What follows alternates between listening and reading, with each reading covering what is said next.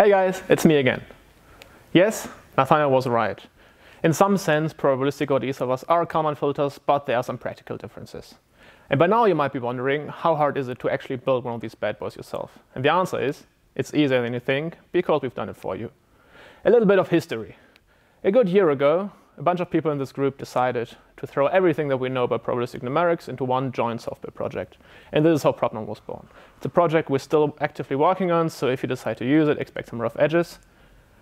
But at this point of the video, feel free to pause, click on that link, check out the documentation, look at the example notebooks, but don't forget to come back to this video here and listen to the rest of my story.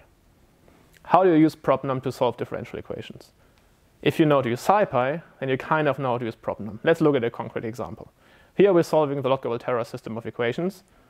We define on the right-hand side f, we define an initial value y0, and if we were to solve this with SciPy, we'd import solve IVP and call it on these ODE parameters, and we'd obtain one of those solution objects. In Probnum, since we're doing probabilistic numerics, we'll import probsolve IVP and do the same function call. Again, we obtain some sort of solution objects. How do these solution objects compare? Let's look at the result of this little code snippet. From this plot, it's clearly evident how superior the Probnum output is, right? No, jokes aside, so far they look the same. You can evaluate both solutions in between grid points, you can do extrapolation, everything looks identical. However, as great as SciPy is, this is where its capabilities stop.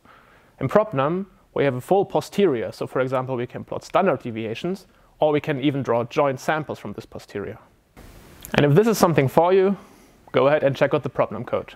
Hang on, is that all the library can do? That's a great question. No, we can do more than that. Next to all of the filtering-based probabilistic ODE solvers, as well as the filtering and smoothing implementations, which, by the way, you can use on their own as well, there are other branches of probabilistic numerics represented in Probnum. For example, there's probabilistic linear algebra or probabilistic numerical integration.